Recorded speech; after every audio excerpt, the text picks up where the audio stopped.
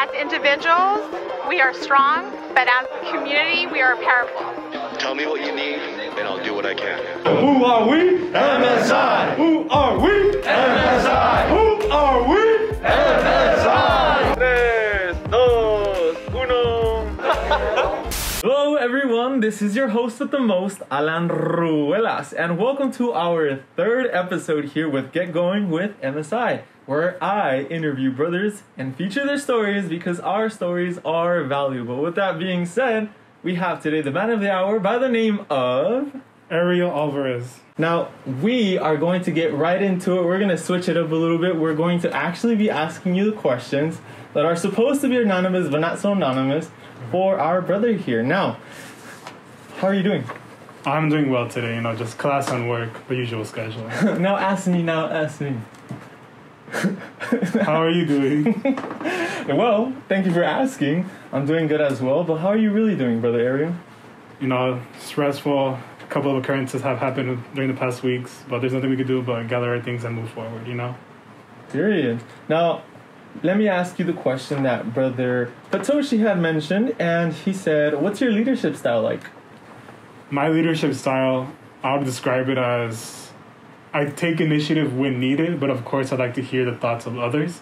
Throughout my time here at Cal State Fullerton, I have put myself in other leadership positions, such as being the president and co-president of an organization here at Cal State Fullerton, being part of a soccer team, as well as just being parts of friends in general. I feel like there are always moments where there would be leadership styles.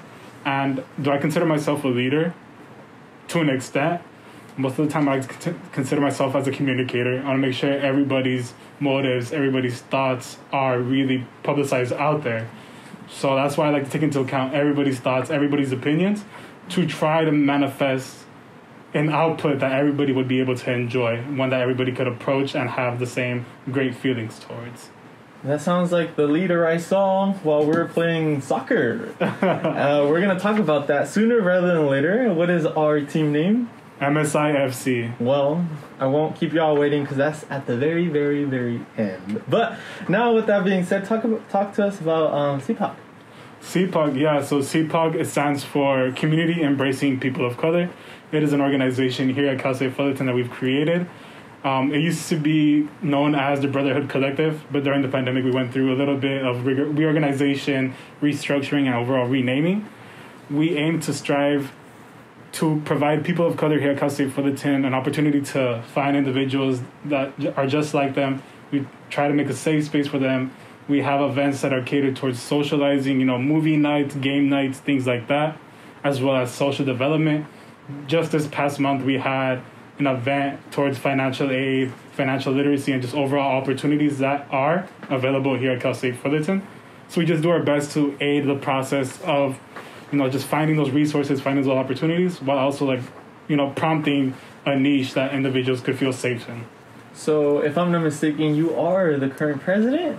Yes, I am the current president. No. Previously I was a co-president, but I have taken up the role as named president as of the moment.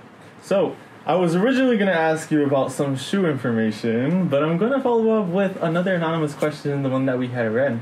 Okay. What keeps you going? Yeah, so that's a very interesting question because I feel like every day there's a new obstacle on the way, and every day you need to find that motivation to keep going. I feel like the one thing that keeps it moving for me would have to be my family. Above all things, my family. Every time I feel like it's something tough, every time I feel like there's something I can't do to change the position I'm in, my family is always the reason that pushes me forward.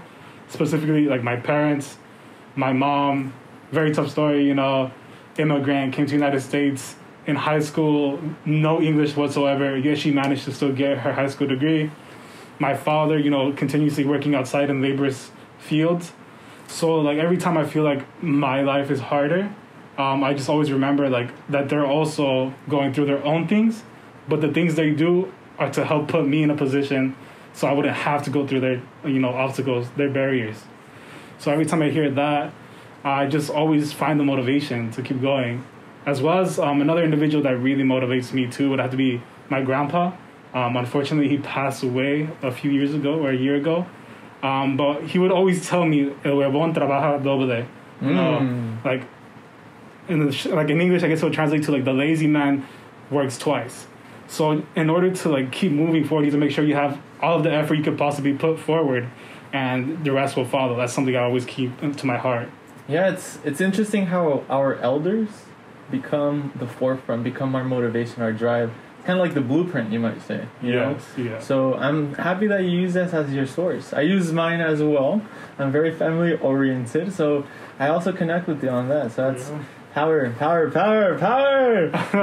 So after you expressing how you're doing today, you sharing insight about, you know, these questions from our brothers, which we welcome every single one of you to chime in and have our interviewees answer. Now let's talk about what we talked about earlier. You know, what do you want to tell to the world? You know, you're a senior, right?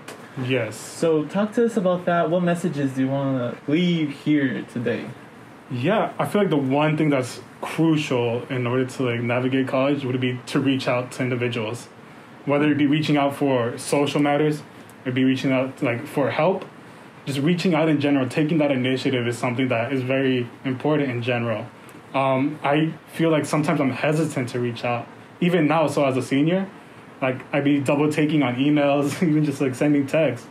But in reality, like reaching out is something that will help you a lot in the long run. You know, so just being able to capitalize on your thoughts. Like even if you have a thought, like you want to reach out to your professor, but sometimes you're like, no, I'll just ask them the next day.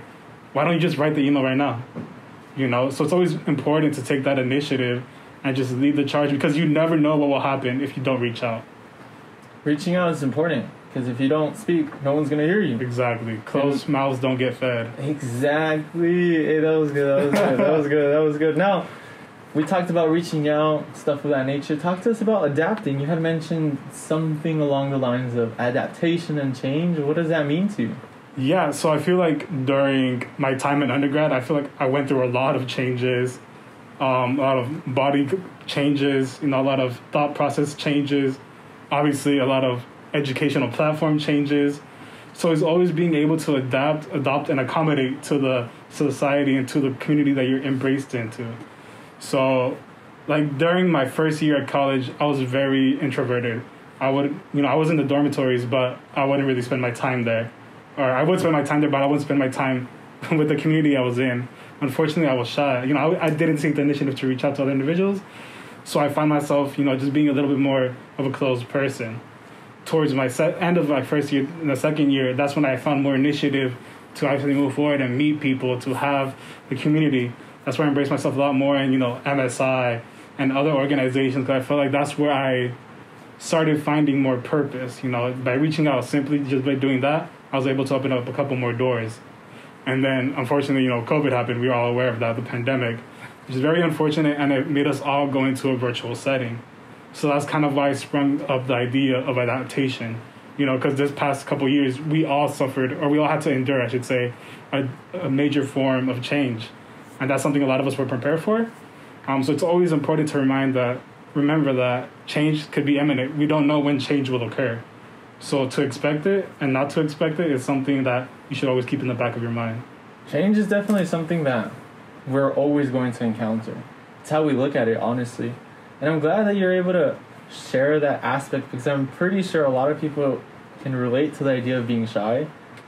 How would you say MSI has pushed you to be more extroverted? Because Brother Ariel, believe it or not, ladies and gentlemen, he's quite a popular gentleman around here. And he is looked up to. Everyone knows of you, whether you're a senior or not. You're very admirable. So tell me how MSI comes into play.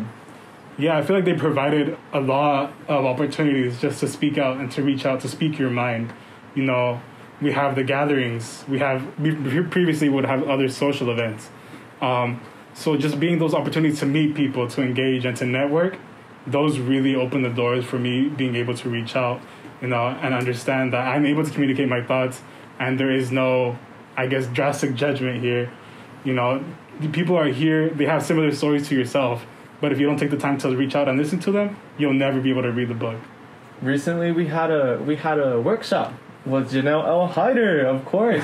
And the power of networking, ladies and gentlemen, must I say, I was amazed by the fact that within our brothers, just think about it in the perspective within your like class or within your course or within your family, just like getting outside and actually having those conversations, but in a professional tone. You build a ginormous network. Remember when we were there and we were talking with each other and we're like, whoa, this is different. We're so used to being homies, brothers, friends, that when we took the initiative to be formal, you're like, wow, I could build a network here. I could build a network there. Do you remember? Yeah, I feel like that was an extremely beneficial event. You said it best. Every time I go into the space, I'm not necessarily like career-minded, you know? I go into the space, I go to relax. I see a lot of my friends there. I dab them up. We talk. But to see them in that light, it really opened my eyes to see how much, they've been able to develop based on the resources they've been able to use. So it was very eye-opening, and I'm extremely proud of everyone that I saw there and the ways that they're able to communicate. Yeah, one of them, of course, we have our faculty here, Jeanette, Steve, George, and Dr. Fatoshi. I will never get tired of saying this. I'm very grateful for them, this opportunity, this platform, to be able to have these conversations, to be able to facilitate mental health conversations with someone such as Brother Naji. Mm-hmm. Now, with that being said, all in all, we're going to talk about what we've been doing recently, which is MSI FC. Mm-hmm. Talk to us about that initiative from your part.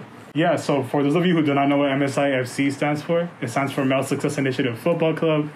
Essentially, it's an intramural soccer team here at Cal State Fullerton that we created. I kind of took the initiative, but of course it was a group effort. We wanted to find an outlet for us to communicate outside of academic walls, and what other outlet to do it than with sports. The soccer team started about 2020, the semester, spring 2020. That's when we all just wanted to go find a way to kind of bond.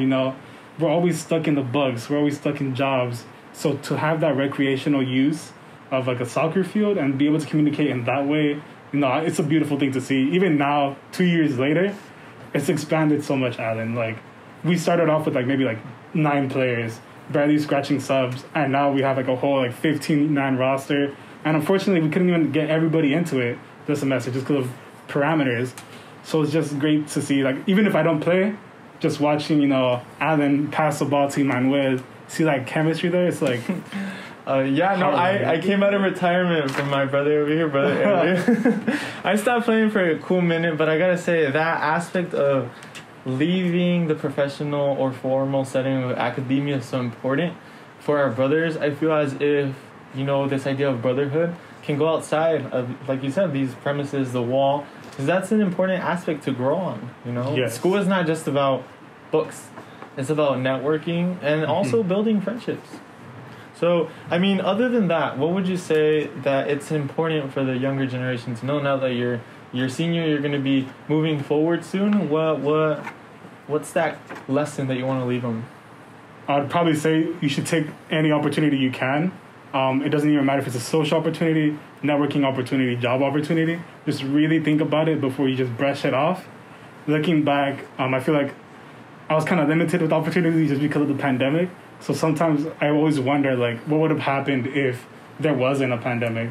And I was able to spend all my 4 years here at Cal State Fullerton, how different my life would have been.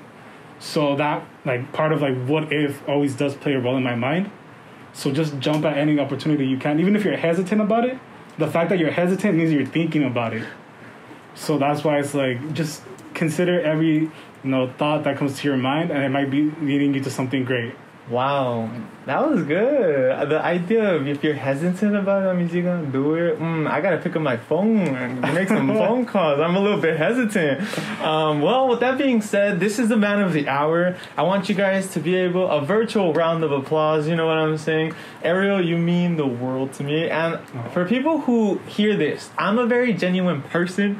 So when I say that I live in the present, now that I'm 22, about to turn 23, I'm pretty sure we're on the same page of being seniors and all that. I am grateful for this platform, obviously, and also to be able to share a space with the brother.